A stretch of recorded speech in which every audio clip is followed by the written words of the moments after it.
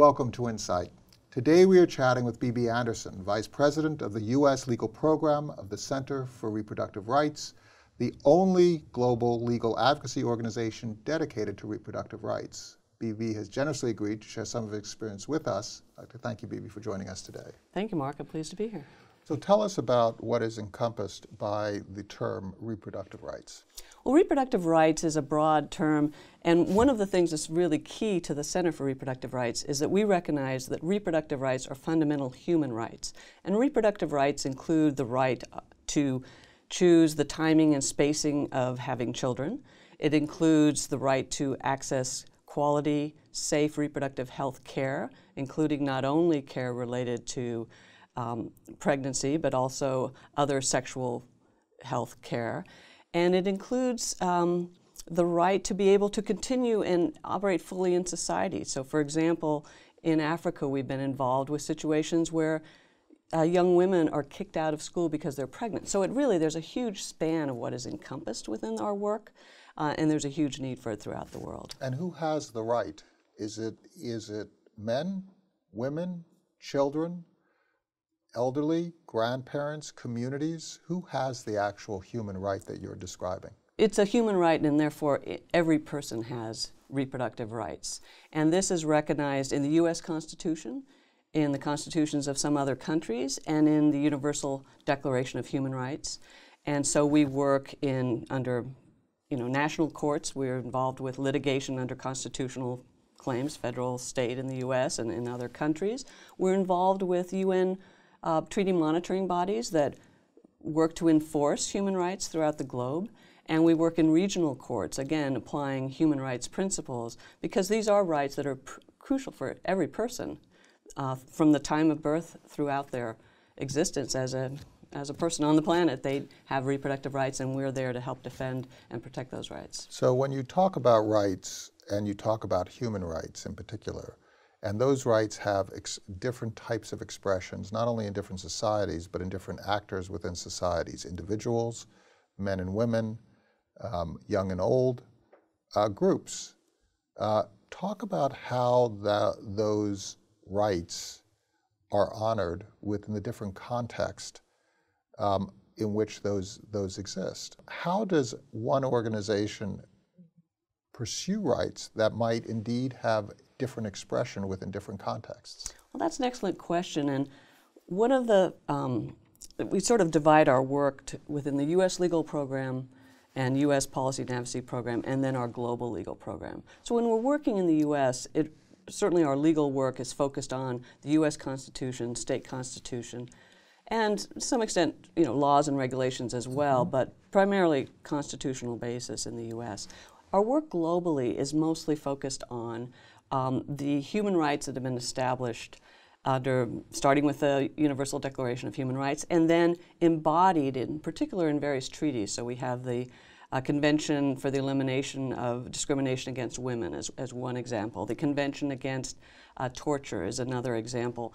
And so each of those treaties, various countries throughout the world sign and endorse those treaties.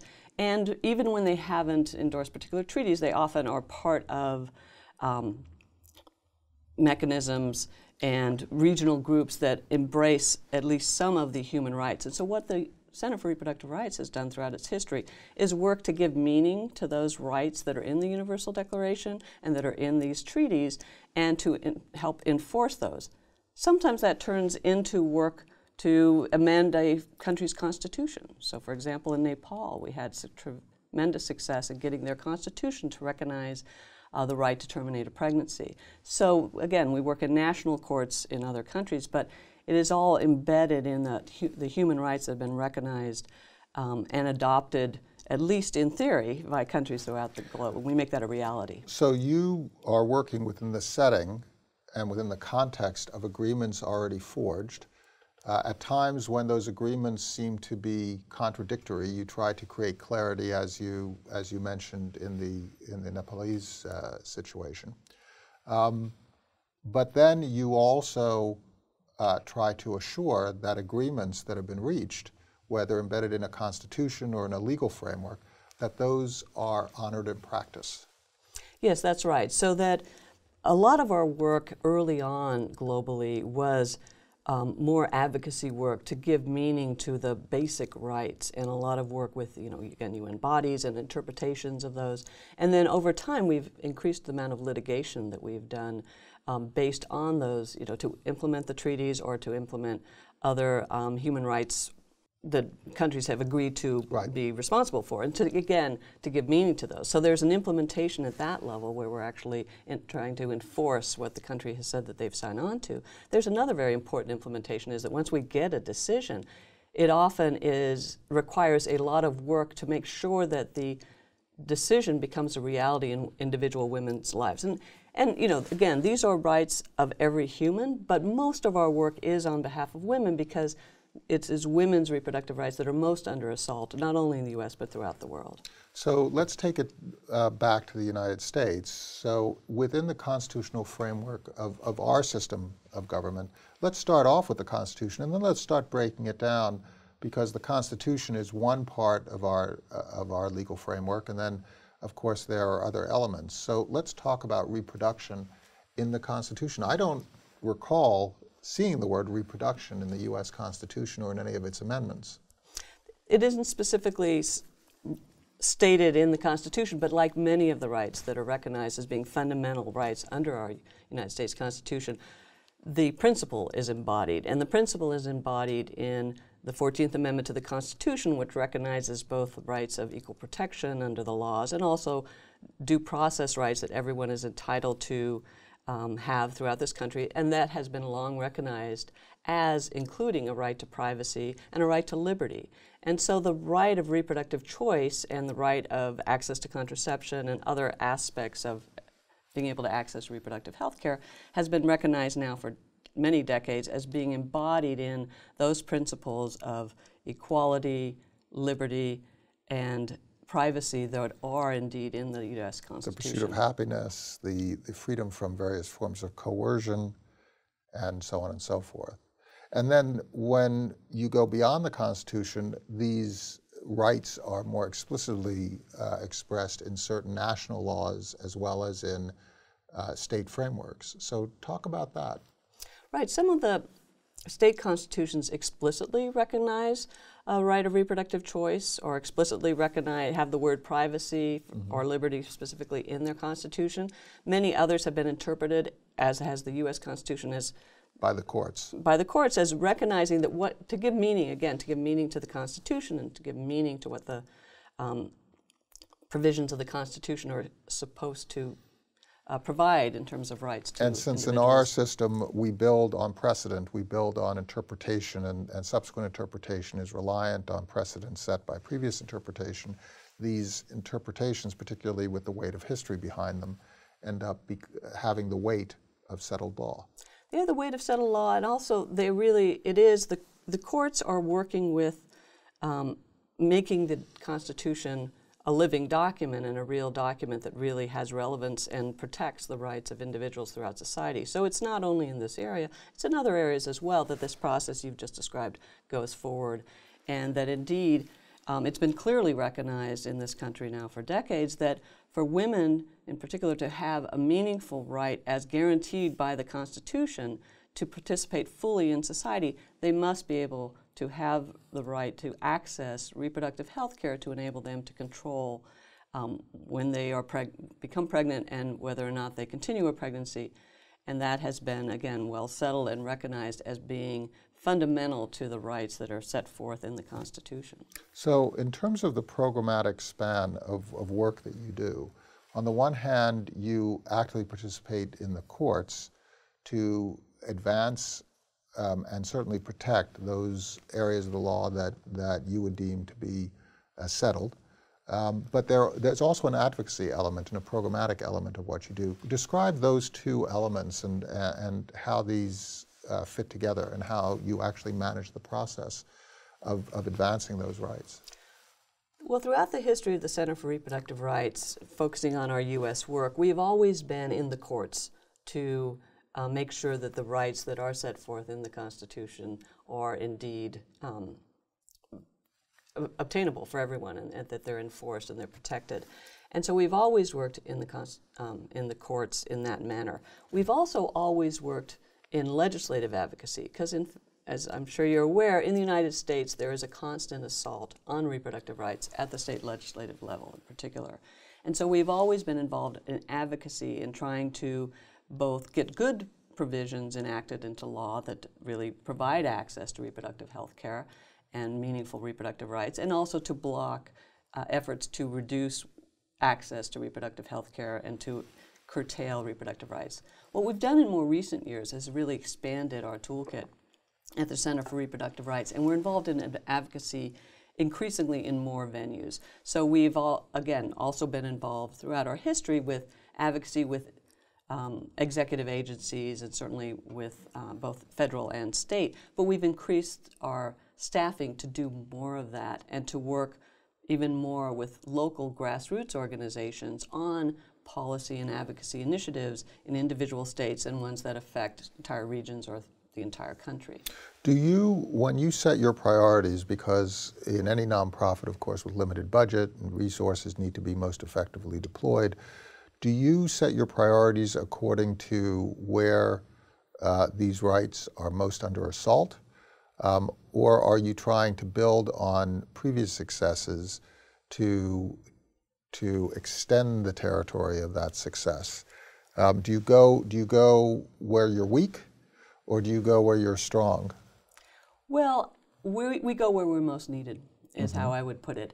And so what we're doing is, in every individual case, we are working to deal with the situation faced in that particular state by a particular law, but we're doing it in a way that also strengthens the constitutional protections. So simultaneously, we're working for the longer game of increasing the protections that will be relevant throughout the country, but we're going where it is most needed. So for example, we are the organization that is keeping the last clinic that provides abortion services in Mississippi open. We're the ones keeping the last clinic in North Dakota open. We are keeping the clinics in Louisiana open, and the ones in Texas, we are fighting there to make sure that the devastation of access in Texas is stopped. So we fight where it's hard to fight. We fight in states where the courts are not necessarily receptive to our arguments, knowing that we are working to enforce the constitutional rights, and we may very well end up in the Supreme Court actually very soon in several of our cases. But we have to go where we can make a difference, where we can try to work to protect those rights, enforce those rights, keep those clinics open, keep women able to have access to services, so that the right that is supposed to be available to every woman in this country really is available to every woman in this country.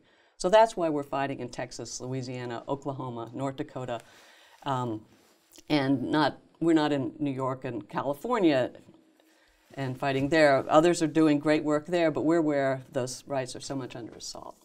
Now, there is the counter-argument that you are protecting the rights of a child that has not yet been born.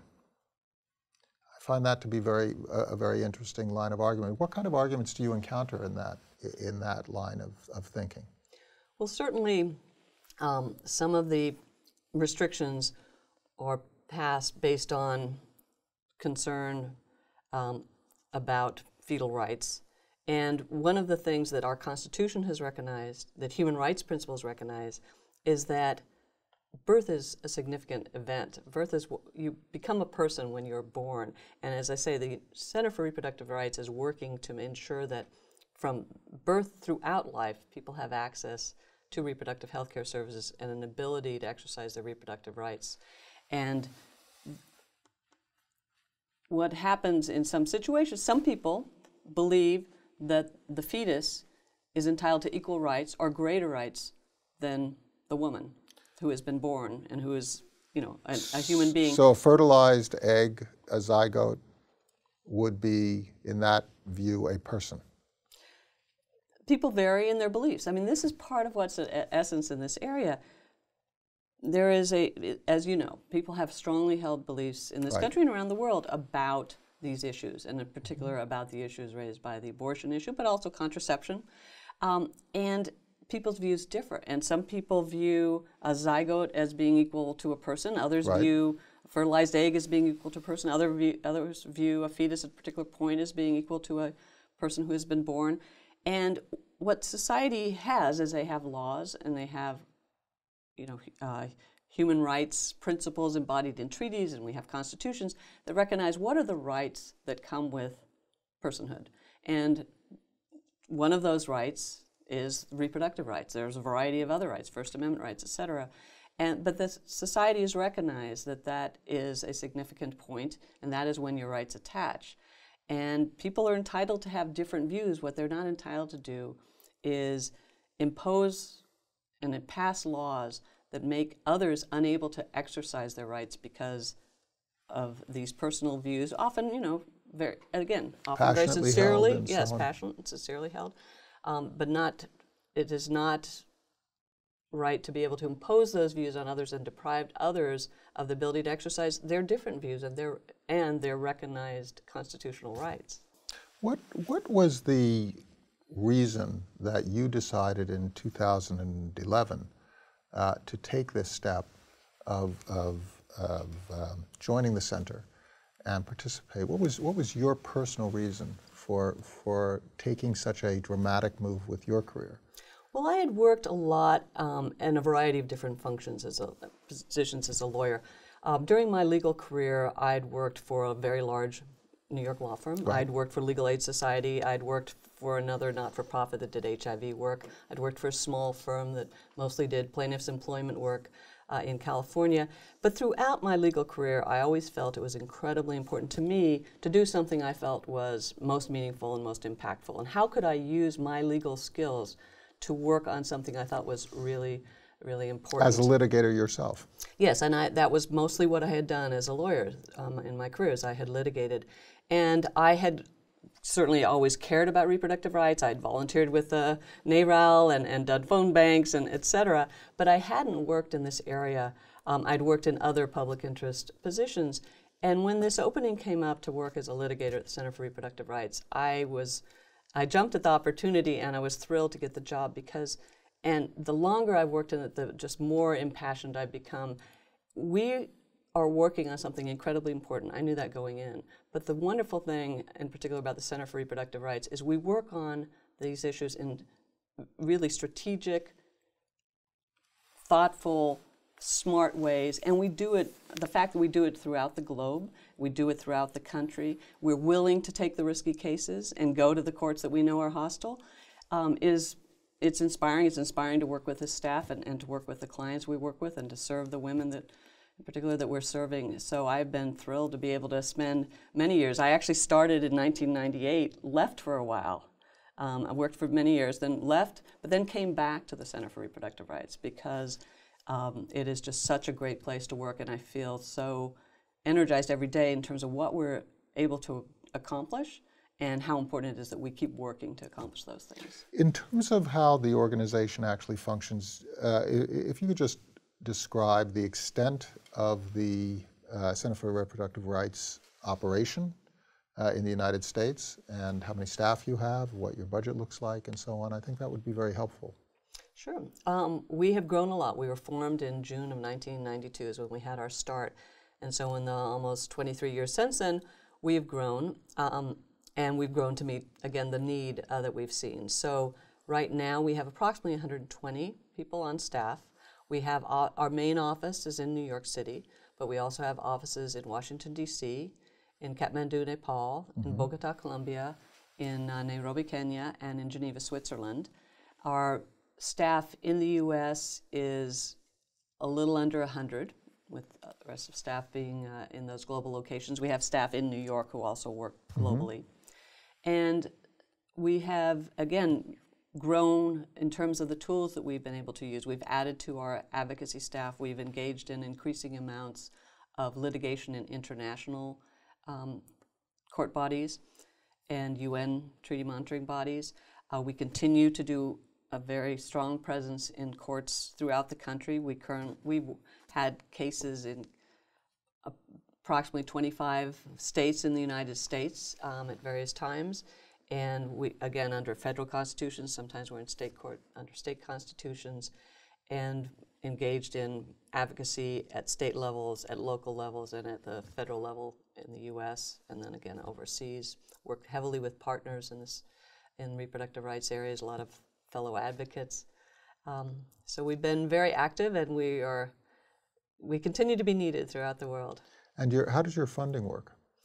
Our funding is about 55% foundations.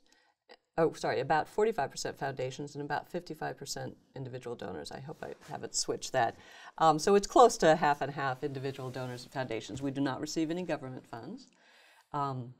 And we receive some additional money. We have now an annual gala. We also receive a tremendous amount of support in-kind services by pro bono attorneys.